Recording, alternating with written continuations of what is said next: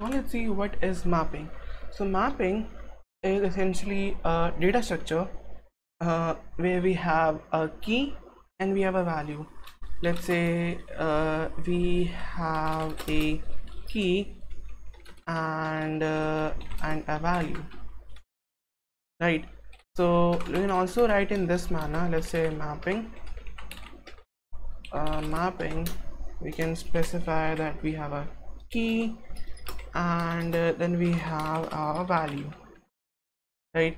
So what this means is that we can easily, let's say we take an example of a college university, and let's say in a college university we have a certain piece of ID assigned to a certain student, right?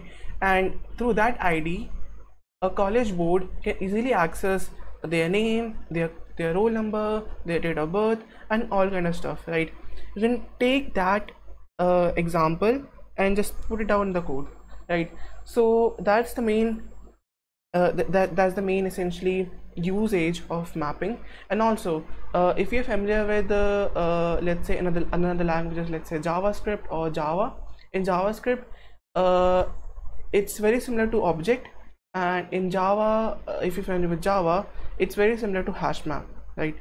And yeah, let's just start coding. So let's say what we can do. So let's just make a mapping, and let's say we have a mapping, and we can let's say what we can do, we can say that let's make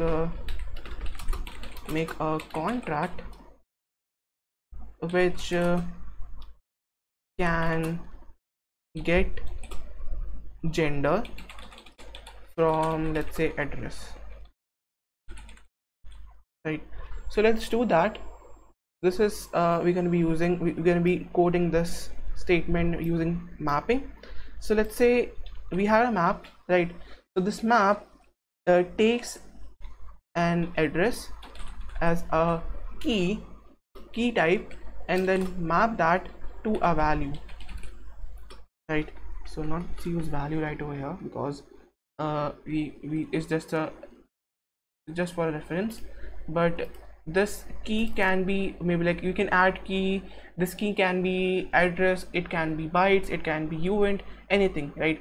And we are mapping this address from key to, let's say we are mapping this to, let's say, string, because we're going to be getting gender, right? So gender is essentially going to be a string, right? So we want to get users gender from their address, right? So we're gonna use address, and then we're gonna use address as a key and value as the string, because we can get gender is going to be a string. Cool.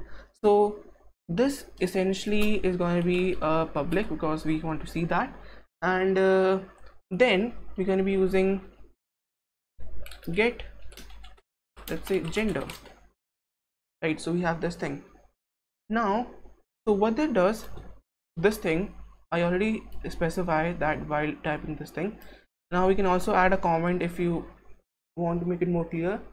So we can able to access someone's let's say gender from, let's say, their address, from their address. Cool. So, or it can be anything. Let's say we can also let's say we have this get, so it's again a comment. Let's say we have this get gender, and as I said that this is going to be a string, it's going to be an address. So let's say we have an address of 0x something, and this entire array can able to access the string, right? I hope that this make more sense to you, and yeah, let's move forward, right? So now we have specified a mapping right over here, and then we are gonna make, let's say, make a function of get user let's say gender, and this gender essentially take an address of user, because we can passing the user, and it's going to be a public because we want to see that. We're going to view and returns, and you can return a string of in memory, and yeah, so I will let you know what is this view, memory, and all kind of stuff in the upcoming videos, right? So let me just leave the font, but yeah. So now we have this function of get users gender, which is going to take in parameter of address of users, which is public, which is essentially going to be view returns a memory of string. Cool. And we're going to return, let's say return we're going to return the get gender, right? And this gender should take the users, because as I pass this address as the user, so you're going to get these users. Cool. So let's move forward, and let's say make so if you want to set the gender, let's say if you want to set the gender, we can also do that. Let's make a function for that. Let's make a function to set user, let's say gender, and this gender is going to be a string of memory, and it's going to be set the, let's say we're going to set their let's say what kind of set user gender, right?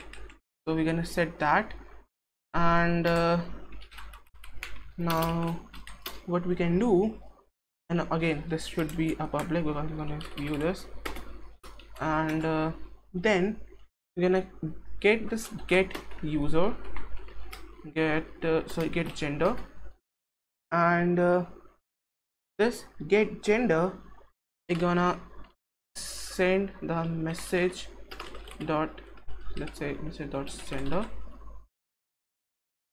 is equals to this user gender, right? User gender. Cool. So we can set that, and I hope that makes sense, that what I'm trying to do right over here. By this function we can easily get the user's gender, right, from the array of addresses, and from here we can set their gender, right? This memory means we are going to be setting their addresses, so that's why we use this keyword of memory. I will let you know whether this local storage kind of stuff works, storage works in this Solidity language in the upcoming videos, right? This is essentially a public function, and then you have this gender, get gender, which is essentially going to take a message dot sender and then use this user gender. Save this, compile this. Now let's see if I have funds in my wallet, right? So let's say, yeah, I have some sort of funds. Let's say use environment for injected web3.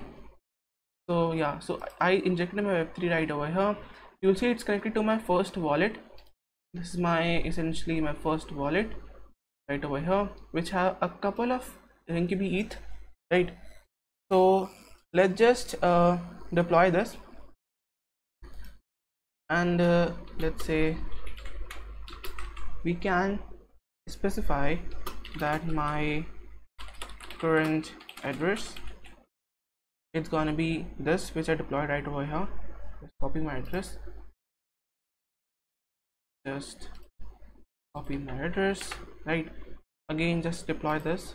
We'll open up this pop-up, right? And just confirm the transaction. So once that confirm, you will see there's a deploy contract section will pop up. Yeah, now it's completed.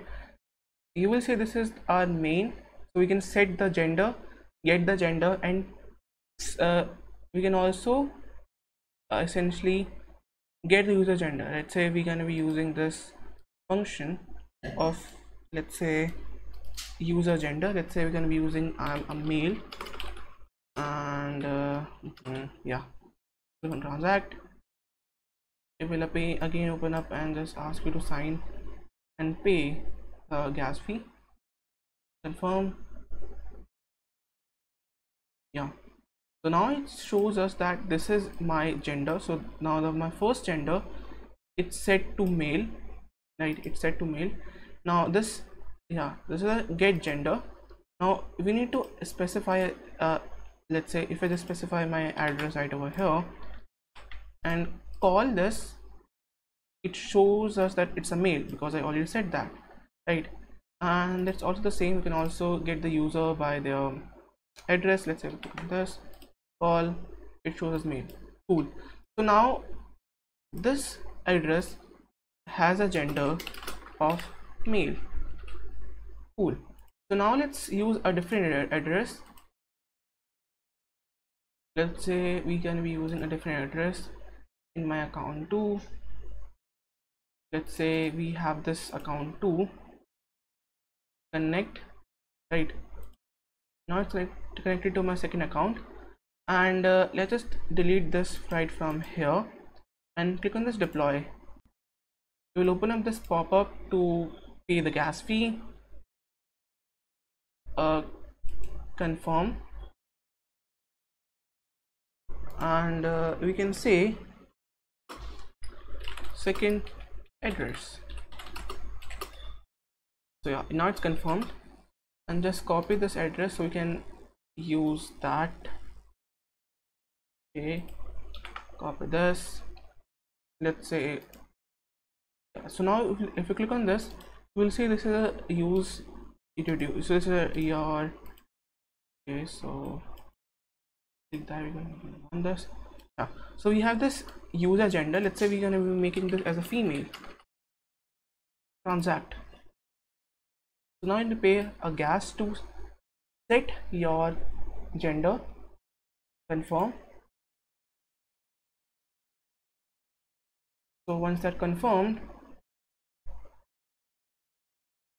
now it's confirmed, and now you can essentially get the gender by the certain address. Let's say I just specify this address, call, it shows female. Cool. So I'll see you in the next video.